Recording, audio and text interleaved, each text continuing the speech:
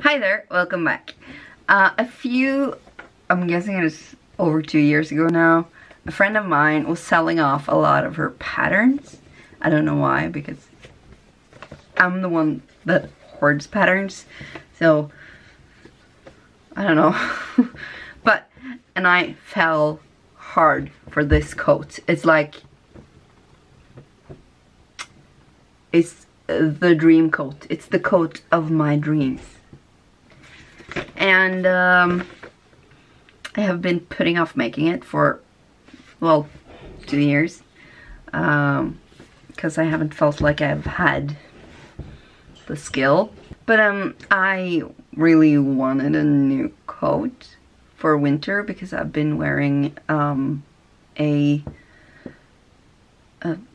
well, it says coat on that pattern as well. I have started by making a mock-up because that is what we need to do. Okay, so here's the mock-up. So the first thing that I noticed is that it's a tad too small. Like, not extremely, but I feel like this seam is supposed to go a bit longer out here. This panel should be a bit wider, and then there's this weird thing happening here, but that might just be the dress form. So I'll put it on myself afterwards so we can see.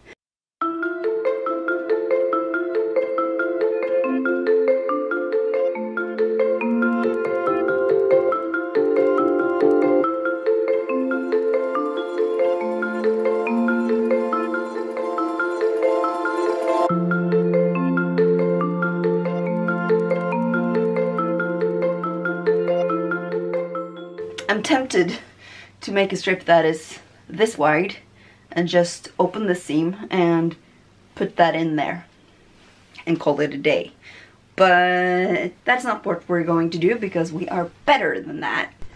Okay, so I have no idea what I'm doing at the moment. So I made the husband, I put this on, and I made the husband draw a line along where the side seam of my t-shirt was. And because I want the side seam to be, well, centered in the side. Does that make sense? I think so. So we need this seam to be moved over here. I could just put this curve into this panel, but that would not be the way that I want it to be, and that's bad. I'm going to be putting this much in here somewhere, I think. Which means that I need to rip this panel and this panel out and cut a new one that is slightly wider. So I was hoping that I didn't have to do that. But I do. Okay, so last night when I realized that this collar have to be draped and not just modified, I was like, no, that's not happening tonight. We need the collar to come around here and go like this all the way around to the middle, and it needs to have like a tiny bit of a stand here. So that's what we're going to drape. I like draping. I'm just not entirely sure how to drape this exact thing. So, because it needs to like bend around. So we'll see.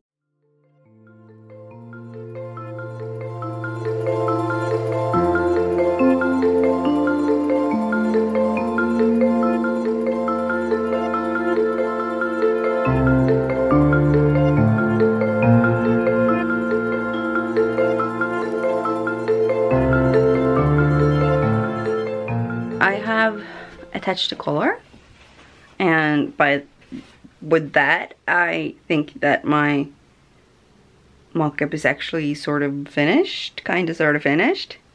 Of course I haven't practiced the welt pocket things.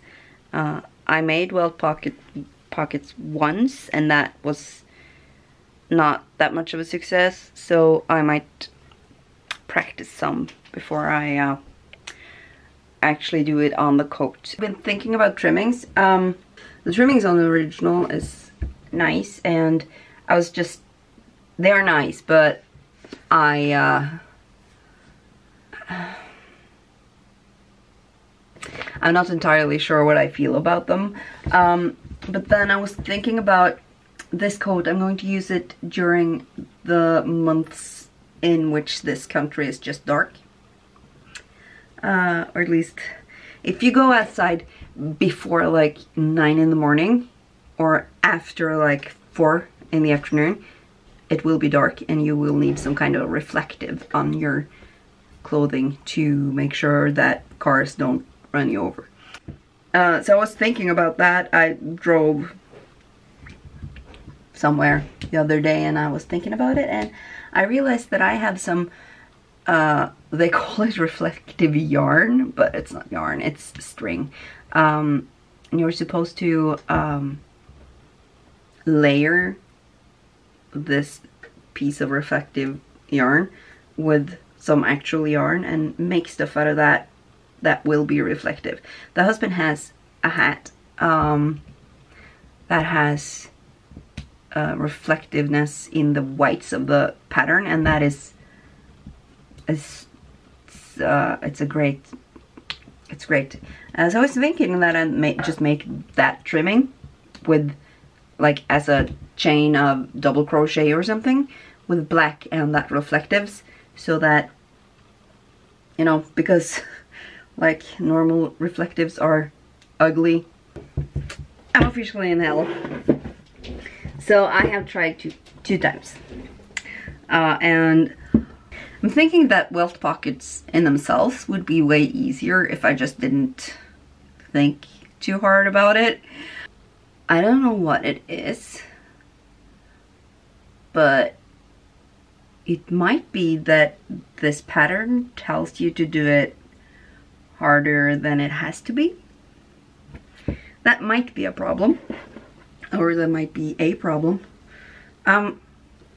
Because here's the thing. If I could have just done the welt and then sewn the pocket and the flap on afterwards, I think that would be way easier. Also, I wouldn't get this weird kind of... So here we got, like, this is the actual outer fabric, this is the welt, and this here is the flap. And I don't like this, just the thing. So I am wondering if there are other easier ways to do this that actually don't end up doing this, because also over here that's just, it just feels wrong. So I am thinking, in theory, this isn't that hard. Which is why I'm wondering why it's so hard. But I was going to show you the fabrics. So this awesome wool tweed fabric is my outer fabric. It is wool, it's heavy, I love it. It is black and gray, and it has this small spots of other colors, which I definitely love. Just look at it. It is beautiful. So that's that. For lining, I got this off of Spoonflower. I could not resist it. It is awesome. I need to have fun patterns and fun linings in my life. So this is that. This is a organic cotton sateen. And the design is by Alison Romero. I think that if I can find it again, which I probably can, I'll link the thing down there. And last but not least, I have this horsehair canvas that I'm going to do, I'm going to make the interlining out of. And now I have to cut, and that is going to take all day. So join me downstairs.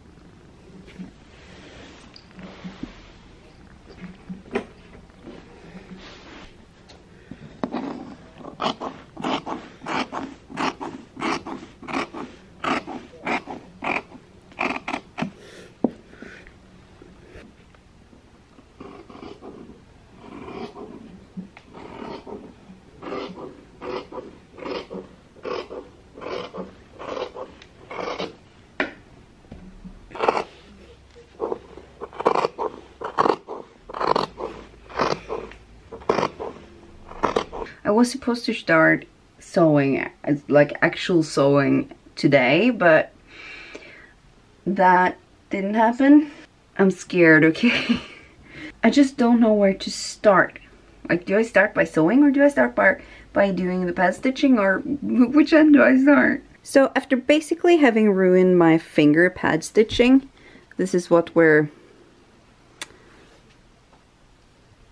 got. So this is the back collar with a nice stand.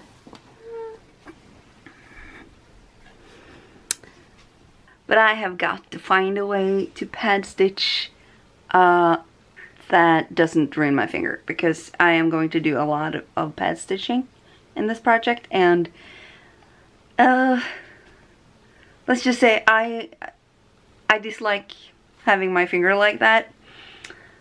It hurts, and it doesn't look good.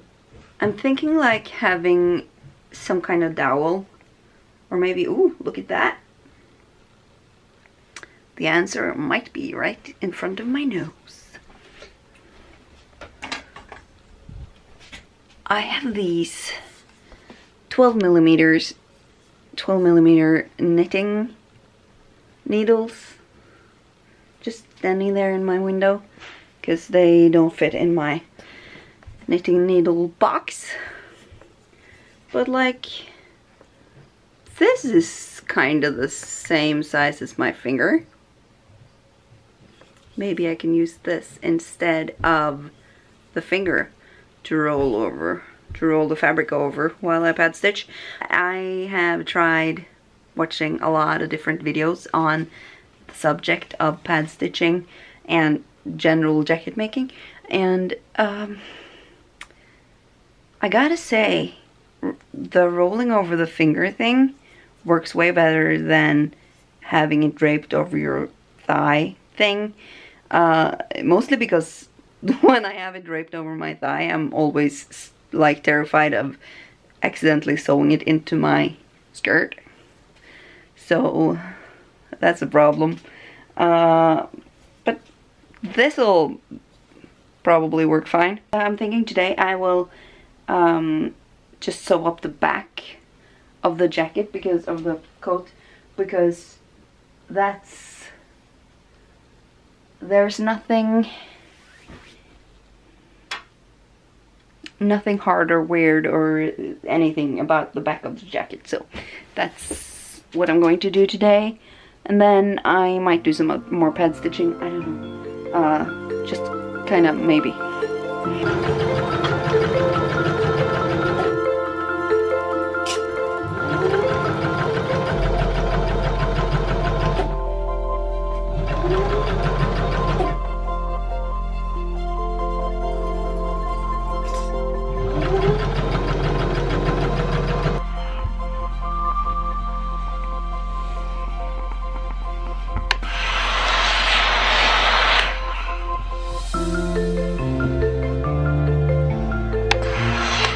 So after having wondered and thought and researched and maybe even pondering, I have decided on a game plan.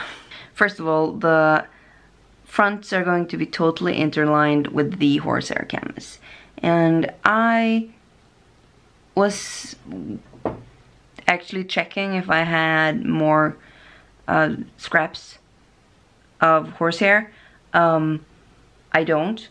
I should have bought like twice as much as I did, but I hadn't accounted for the fact that the horsehair is not as wide as the normal fabrics that I normally buy. That is probably a really big rookie mistake.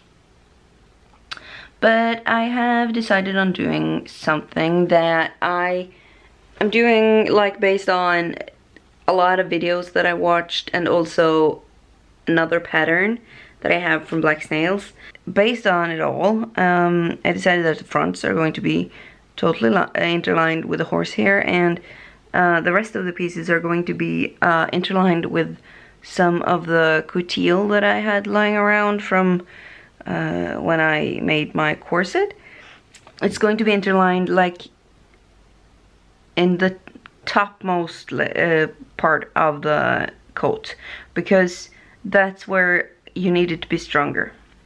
And right now I'm working on what one of the tailors I watched a video from called a permanent basting stitches, which looks like this. You just baste down the horsehair canvas or the interlining to the fabric with like these long stitches that are just, she called it a bite, and they won't show up on the front because you try to take just a minuscule piece of the fabric when you're going through there, hopefully just catching like a few fibers. And we're going to have these basting stitches. First of all, I made one that's just the lapel, and then we got one that goes from here all the way to the bottom, and then we're going to have one that goes at the waistline here, and then on the other pieces, we're going to have one that goes around the armscye and or just over the top of the back.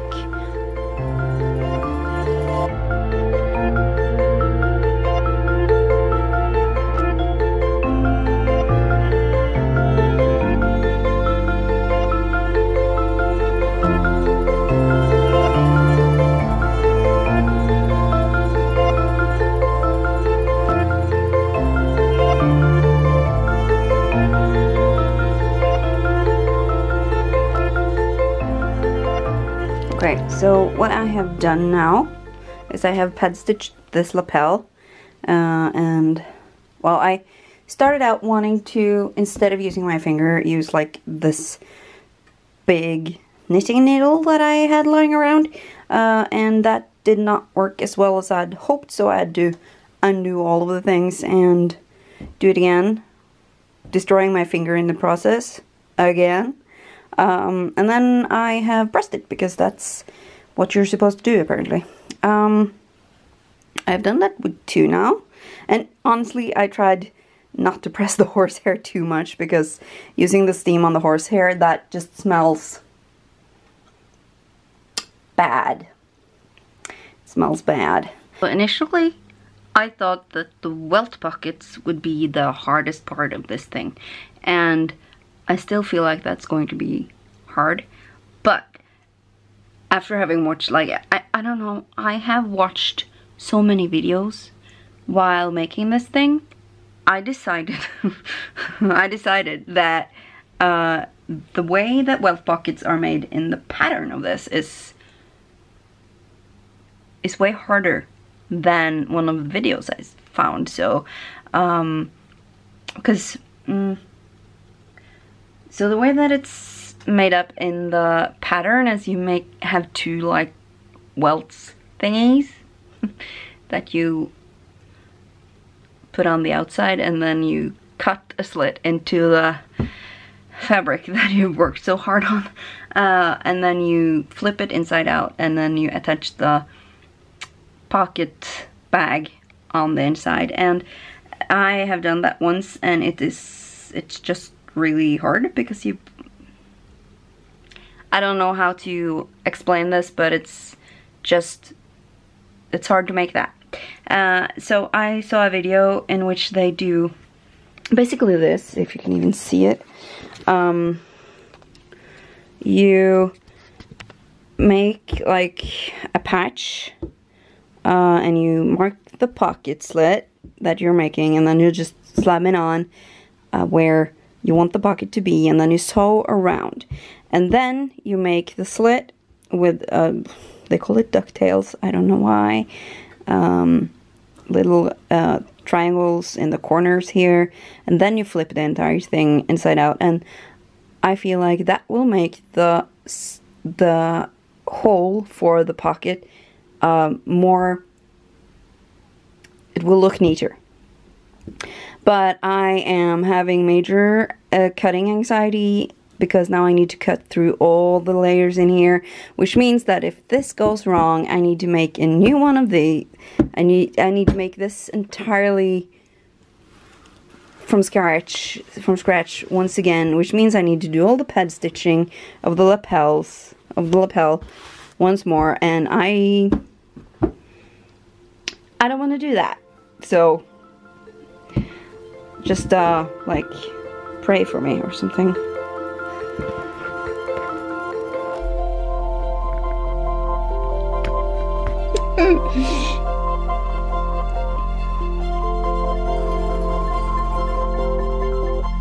I still don't want to do this, but I am doing it. Trying here.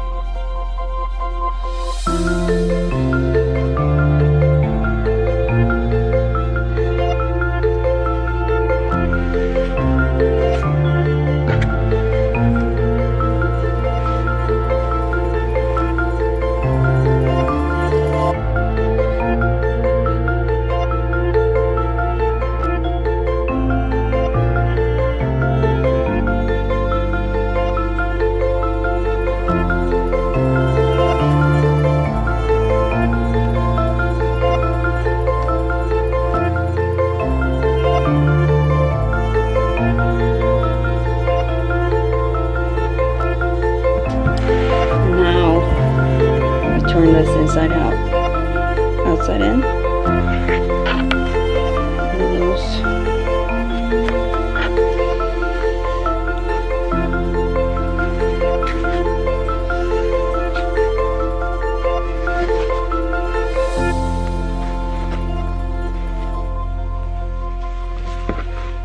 Well, it's a hole in my jacket.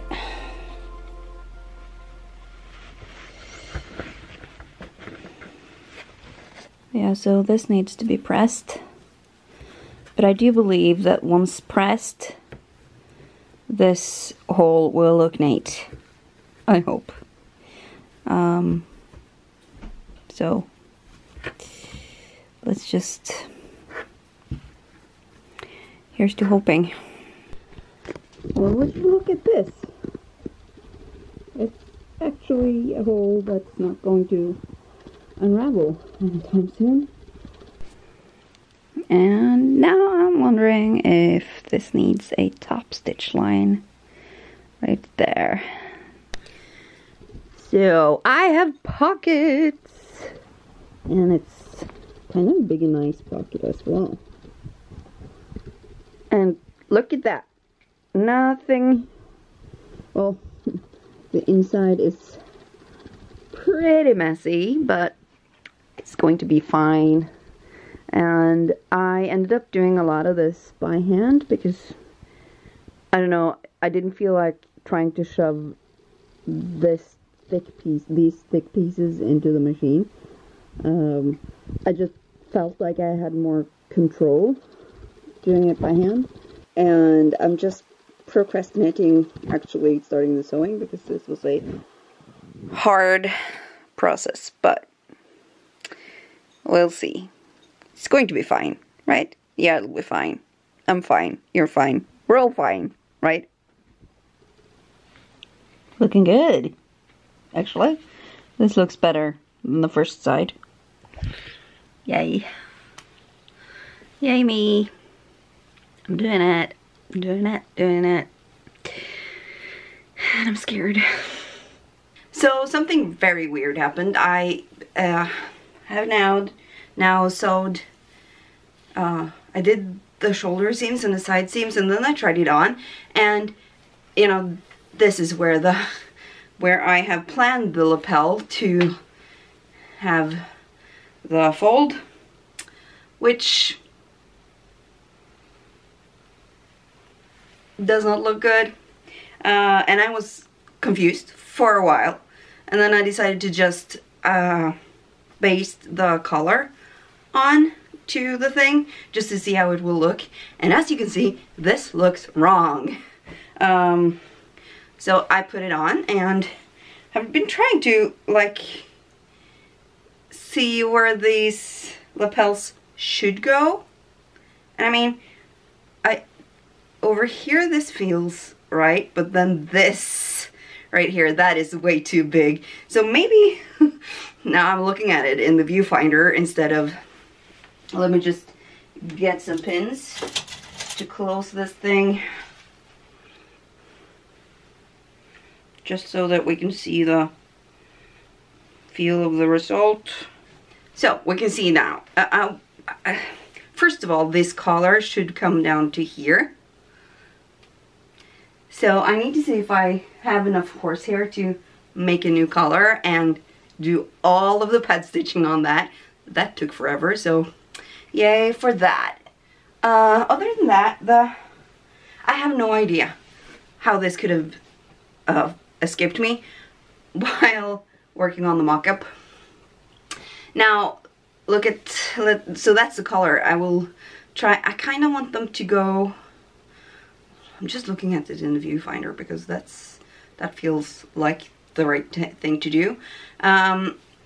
This line feels right. This feels wrong, and this, especially if we keep it like this is totally wrong. Maybe if we do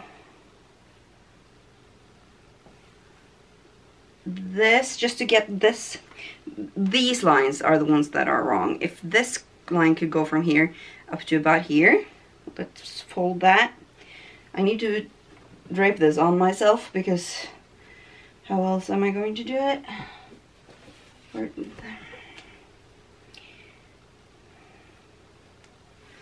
So that looks like a better lapel, right? Yeah. And of course I need to iron this back out and redo all of the pad stitching. Now having the entire, I do not want to pick up a single seam if I don't have to. And then the collar goes, it only comes in here. And I wish it would come in maybe here, which means that I need the collar to be way bigger than it is. Like this much.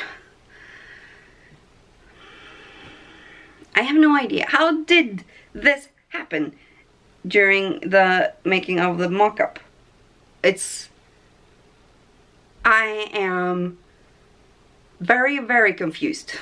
I decided to try something now that I'm obviously totally lost anyway.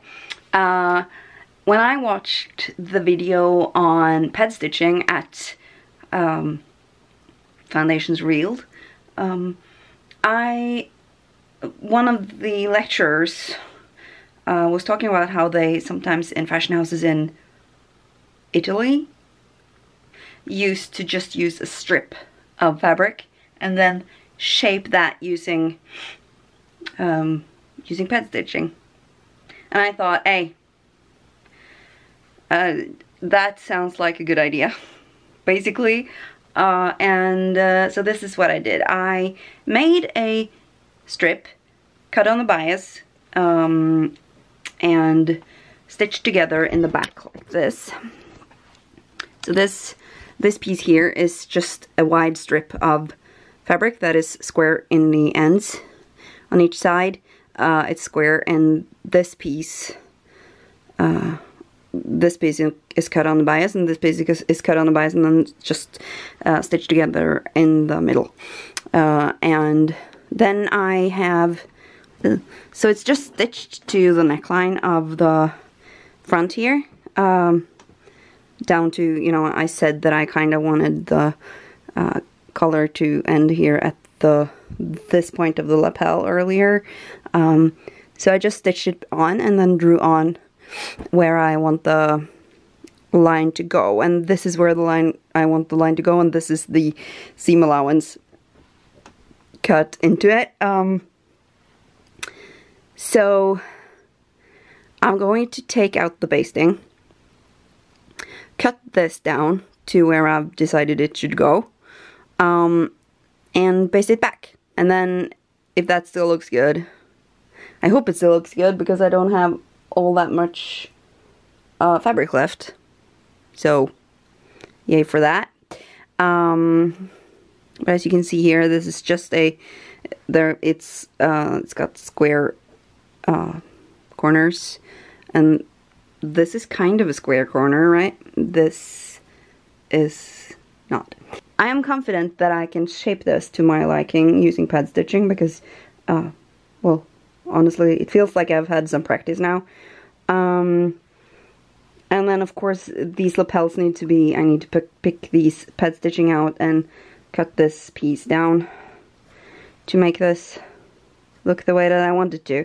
You know the circle of creative projects in which you start out with, yay, new project, this is awesome, this is going to be awesome, and then this is hard, this is crap, this is even harder, I'm almost finished, hey, this is kind of nice, this is awesome, you know, and then the circle continues with every new project. I think this, I'm in somewhere in between this is hard and this sucks. So, I guess we'll see where this goes.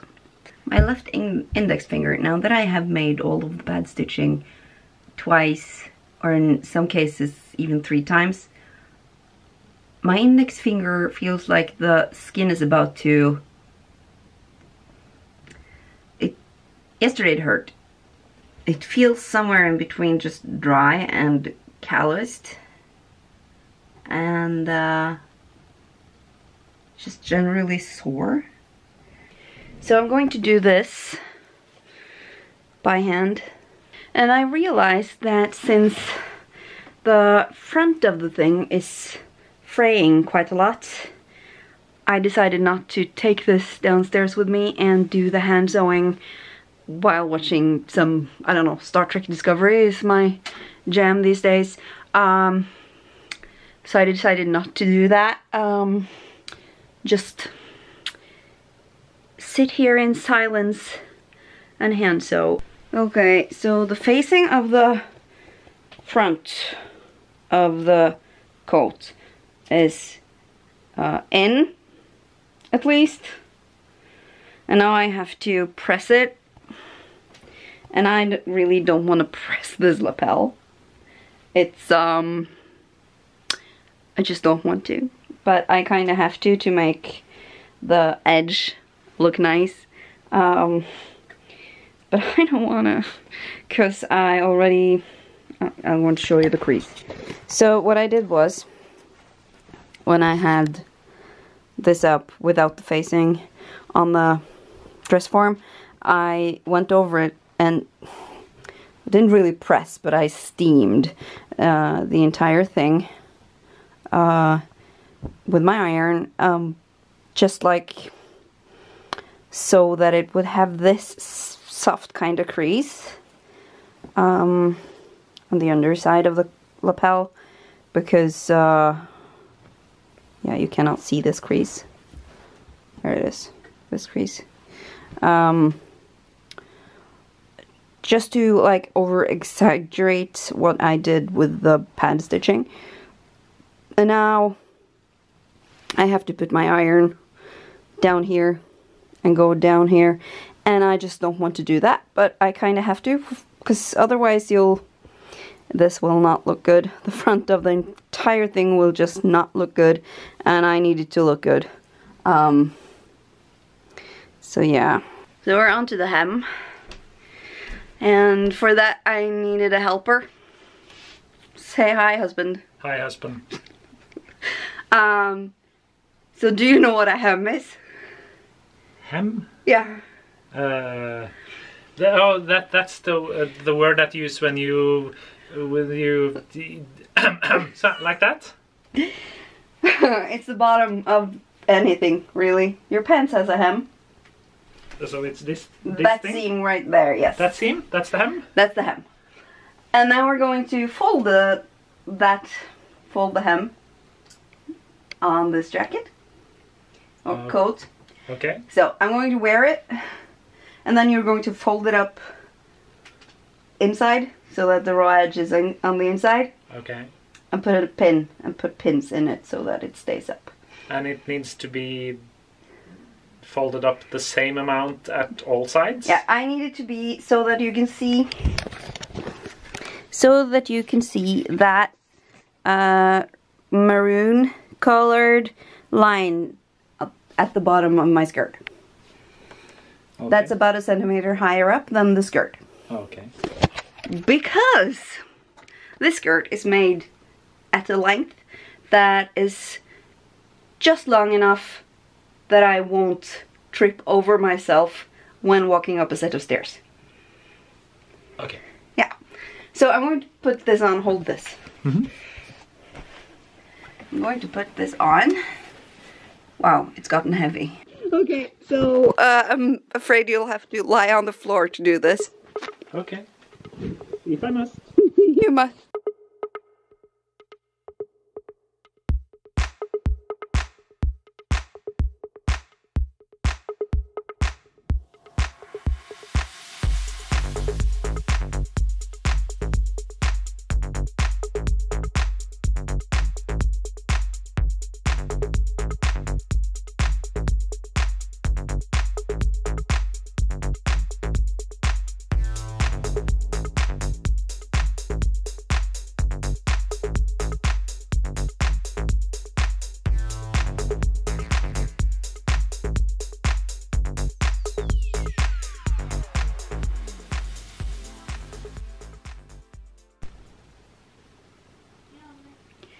Welcome to the floor. I have been like, oh no, this is wrong. Hang on. Working on the hem again, and I gotta say, the husband's frustrations about working on the hem it's valid, because this is not easy. It's really hard, and he doesn't sew at all, so it's not weird that he was frustrated. So the hem, I decided that the front of the coat needs to be the height that the husband put it in, because that's the most important. That's where I walk upstairs and everything. But I decided that the back could be a tad longer, just because that would look nice. And also I decided to close these vents.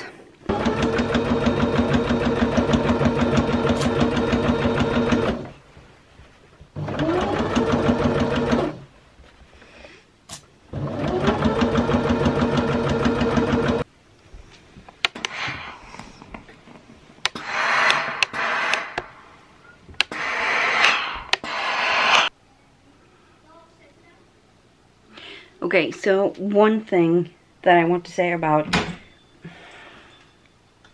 And what do you do? I just asked. Sewing. Ah. And also vlogging.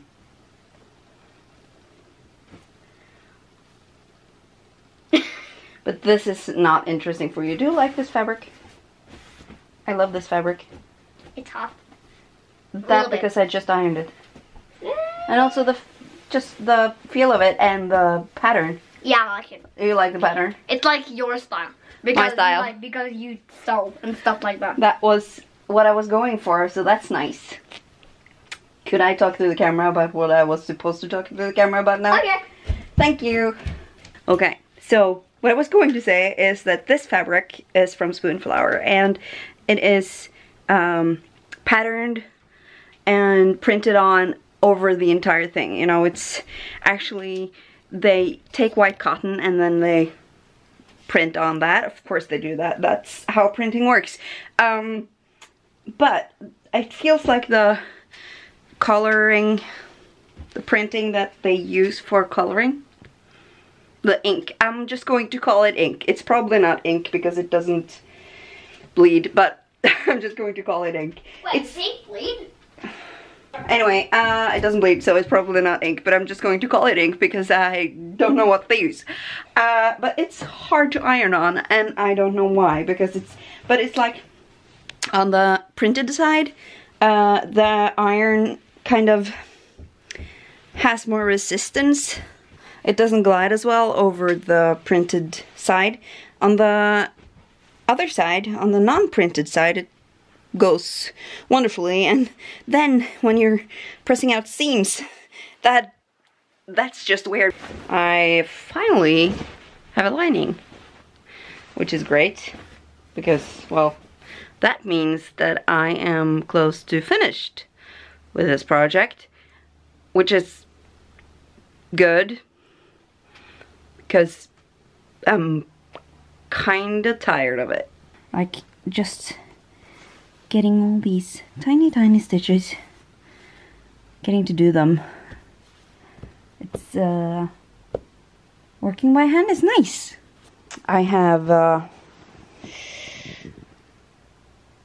only the hem left, but of course that is a very long hem.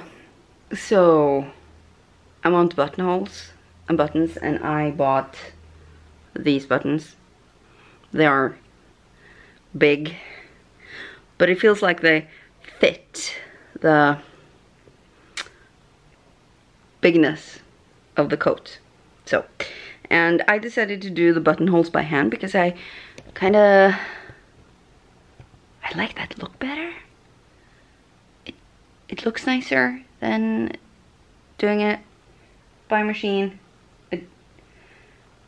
It certainly is a lot slower than doing it by machine, but it's okay. Also, my machine is kinda occupied at the moment. I'm helping my sister-in-law sew a uniform of sorts. But yeah, okay, so back to my coat. So I made 3 buttonholes already, and I really like the way that they look. It's very nice and discreet, and also I'm kind of more confident that these will hold than with the machine buttonhole thing. So I'm just going to do the last buttonhole, and then when I've done the buttonholes, I can sew the buttons on, and then the coat will be, for all intents and purposes, it will be done. I have an idea for some trimmings. I'll probably start on that like today or later today, but it's going to take some time, so I'm just going to start wearing the coat. This is the yarn that I've decided to use for the trimmings of my coat. It is a Viking of Norway yarn called Reflex, which is basically a 3-ply yarn, wool yarn, that has this added strand of a reflective band substance thing that will reflect light back at, you know, cars. It's hard to, I guess it's really hard to catch on camera. Traditional reflectives are ugly. You have these bands that looks like a snap bracelet that has the reflective substance on the top, or you got like vests that are bright yellow. And so some yarn companies decided that it's way cooler if we make something like this. And I gotta say I agree. I'm making a band of double crochets. I need to find a crochet hook. Hang on. This right here is my very favorite crochet hook. It has the 9mm on one end and the 10mm on the other, and it's pretty. So for this yarn I have gone down a size than what is instructed on the label. This says 3.5mm slash a US 4, and I went down to 2.5mm just because I felt like that was it. I'm not sure how to like explain this. I just felt like the 2.5mm made the double crochets tighter, and that was what I was looking for. So I'm going to show you the way that I make this band of double crochets. So normally when doing a chain of double crochets, you'd have to make a long chain of slip stitches first, and then go back and do all the double crochets into that. And that would, well, that is a nice way to do it. It's certainly a normal thing to do. It is also restricting because you will only be able to make a chain that is the same length as your first chain of slip stitches. So what I've learned to do is, I don't think everyone knows this, so I'm just going to go through it. With this yarn, that is, it has more shadows in it than the black. So you start with a slip knot, and then you do 2 slip stitches, and then you start the double crochet by going yarn over, and then you go down into the slip stitch like so, and then you, now normally you would pull the yarn through, and then you would do the double crochet, right, like so. And if you keep doing that, you'll, after a while, you'll get like a circle, and that would certainly, sometimes that's what you want, a circle, or like, I don't know what to call this. It is not a chain of double crochets. It will, as long as you keep going into this, you will meet yourself in the end. So here's what I have learned to do. Let's see. So we start off with 2 chains, a chain of 2 slip stitches. You go into the first knot, get the yarn through, and I like to fasten this a little bit after that. And then instead of just doing the double crochet, you do this extra step first. You take the yarn through just the first, and then you do the double crochet. And next time you go into this stitch,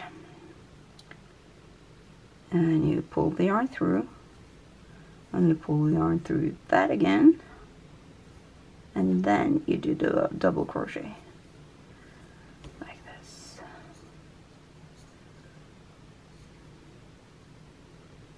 Oh, and this,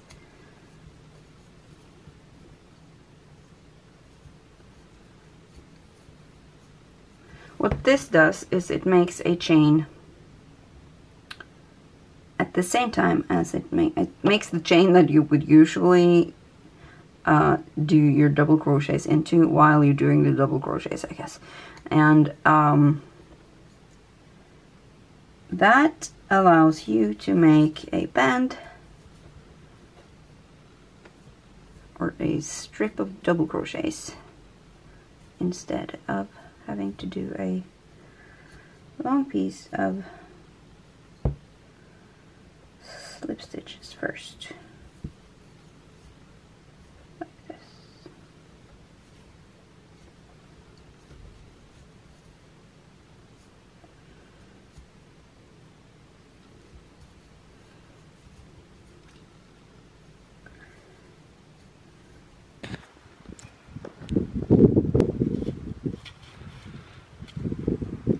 So yeah, I am insanely happy about this.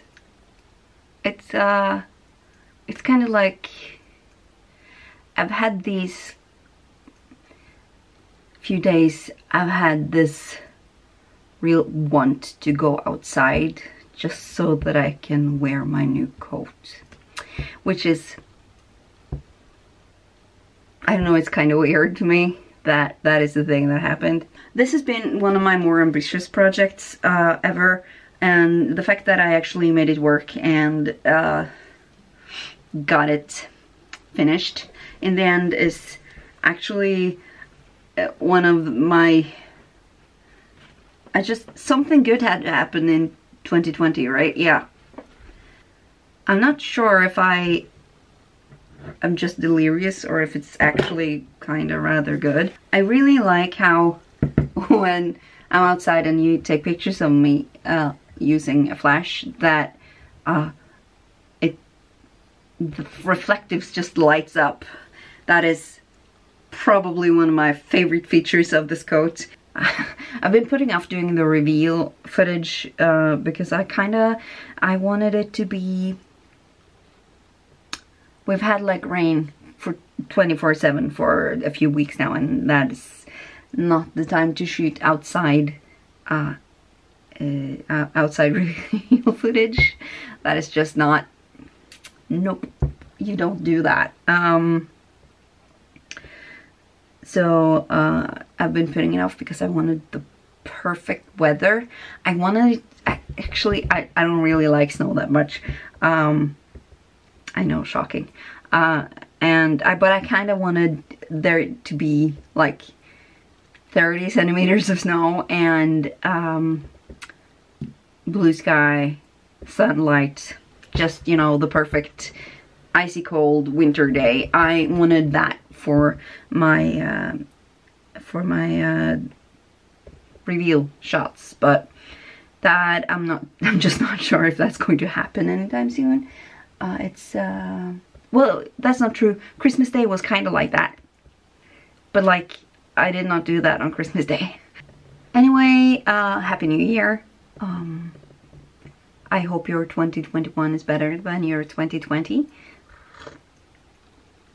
But anyway, I'm Anne and this has been my approach.